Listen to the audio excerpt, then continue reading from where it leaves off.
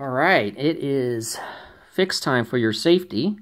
We're going with scenario that you bought a gun from a garage sale. And if you see this, you see there's a big hole where your safety is supposed to be. That's where your toggle is supposed to be. So you don't even have that. Now, in a case like that, you definitely call the Daisy ladies. This is an OEM video, so we're just going to stay focused on that.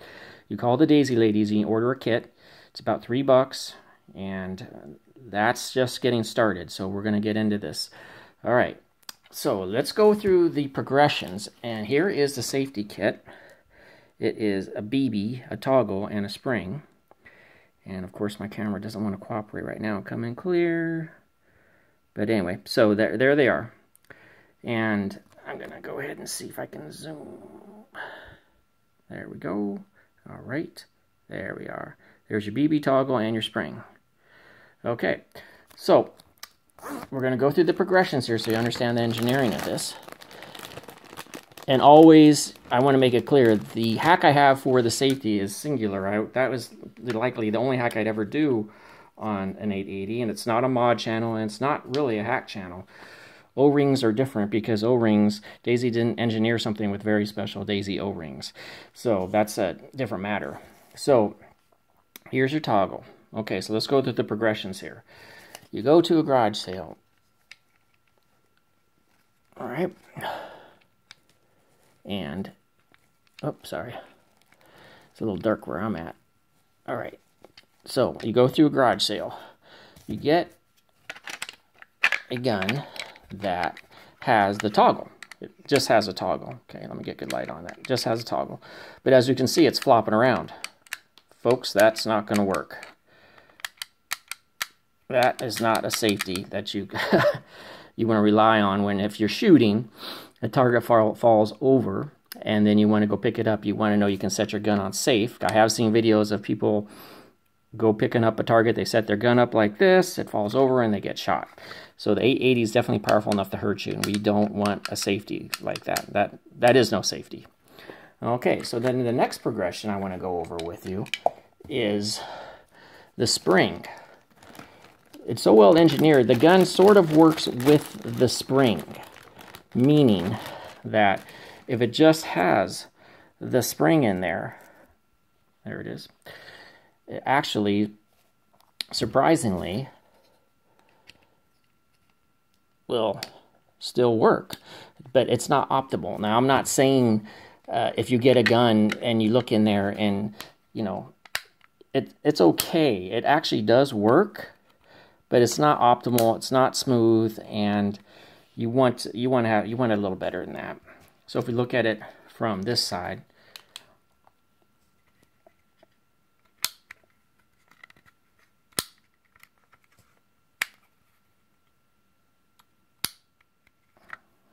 okay, so I've had some people tell me that it works fine without it, but it's not very smooth, and I would not want to keep it like that. So it also shows how well engineered the safety is on this. But okay, so let's go through to final progression. So obviously we get the 3mm BB out. It's 3.175 exactly. Again, 3.175. Now we watch ourselves with the spring here.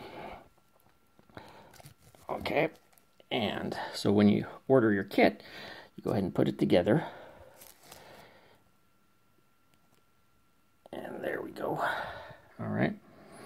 Okay, so that's what it looks like when you get your kit out. Try doing it over a towel somewhere where it doesn't have anything bouncy. I just dodged a bullet on one of these takes. That ball got away from me because I didn't have it on a towel.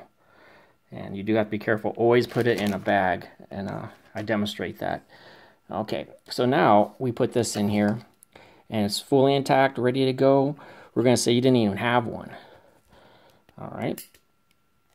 Now, sometimes it can get a little tricky, so then we try again. The main thing, you don't want that ball flying. It can do that. I've heard plenty of people joke about that. So just press it down in there. There we go. Okay.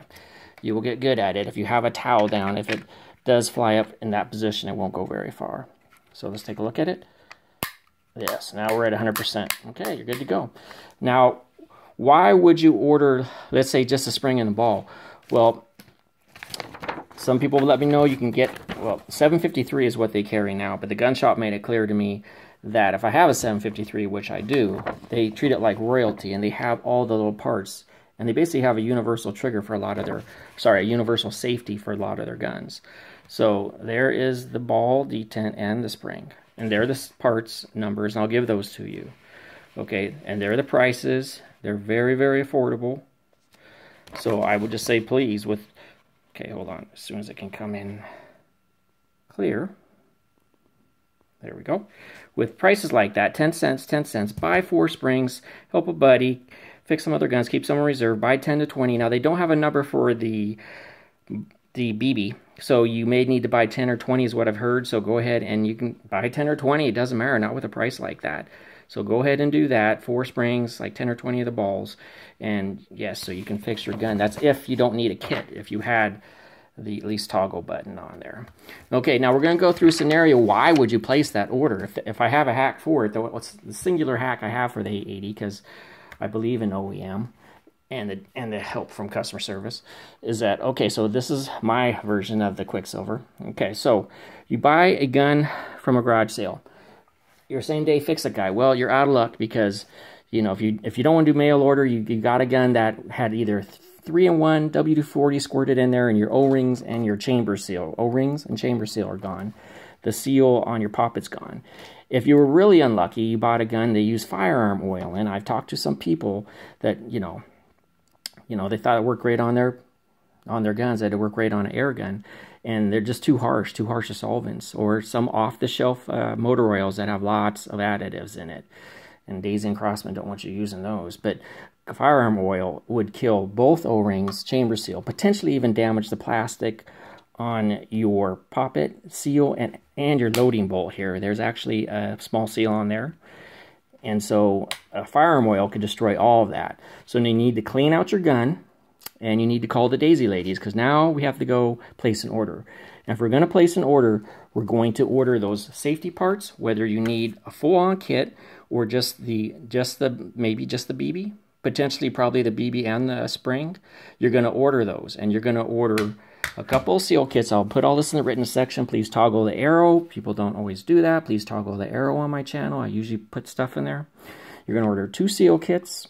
You're going to order a poppet, and you're going to order whatever you need to fix that safety. All right, and that's tops with shipping and handling for a little tiny order like that, where the biggest thing is your valve. That's going to be like $15 tops. So let's say you got the gun for $5. We'll say $10, but that's still a very good deal. And you get the pride of bringing it back to life, which people really, many times, really enjoy doing.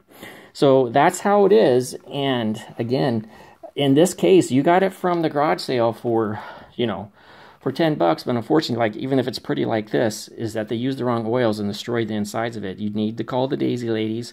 They'll take care of you. That's going to be roughly a $15 order. If it's less, great.